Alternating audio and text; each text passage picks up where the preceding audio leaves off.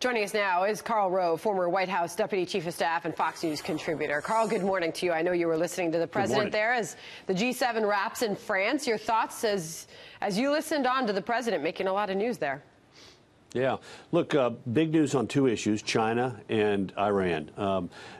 We've talked a little bit earlier about on China. The president wants a good deal, thinks that the Chinese want a good deal. I thought one of the overlooked points, and it's very important, is Macron's statements on intellectual property in the WTO. He was basically saying to the president, we hear your concerns.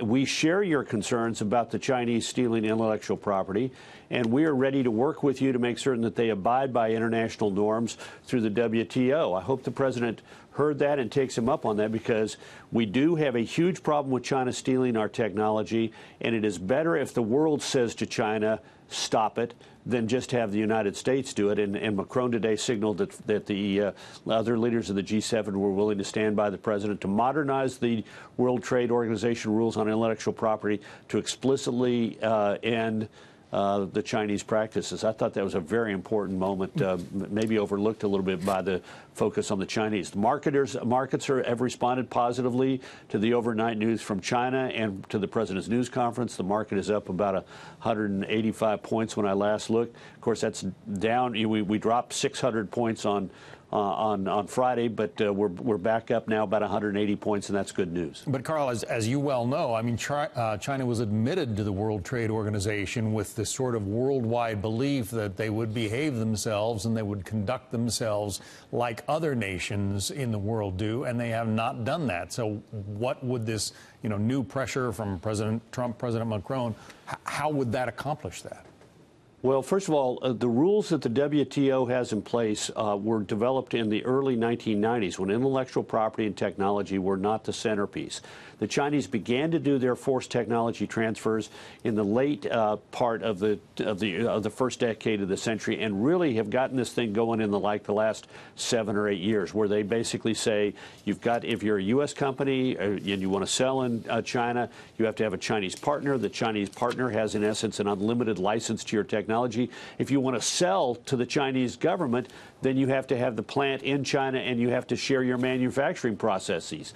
Now, there are not really good rules at the WTO regarding this, because this is a new practice. But everybody, do you think the Germans, do you think the Brits, do you think the Italians, do you think that the French love having their technology stolen? No, it's happening to them just like it's happening to us. And it is better, having gotten them in the WTO, to basically say, okay, it is time for two things to happen. One is for us to modernize our rules on intellectual property, which is exactly what Macron said, and stop you from doing this. And second of all, to treat you. The other thing was we brought China in as a, quote, developing country. Well, they're no longer a developing country. They should no longer be given the sort of leeway that a developing country has to be more protectionist in their policies. They ought to be treated as a major economic power, just like every member of the G7 is. And again, I got the sense today from Macron, he explicitly said on intellectual property, and there's a strong hint that, we need, this is one of the two biggest economies in the world. We need to treat you as such. It's interesting. Charles Payne from FBN was sitting with us when Macron said that. He thought the same thing. That's huge to hear him say that.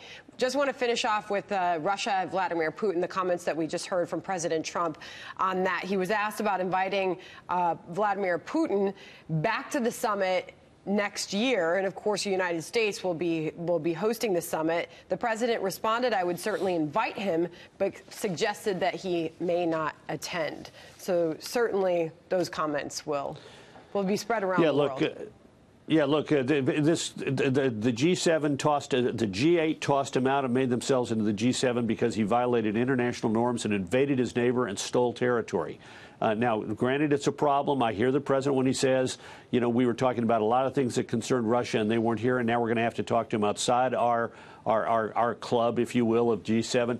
On the other hand, I think it'd be terrible for the president politically to invite them next year to particularly if it's at his club in Doral, to come to the G7 and make it the G8 again over, first of all, the opposition of his partners, and second of all, in the middle of a presidential election year. This is a controversy. The president does not need to be defending Vladimir Putin in 2000, particularly over being ejected from the G8, over his invasion and illegal usurpation of Crimea. Just doesn't need it in the middle of a presidential election. All right, Karl Rove, thank you.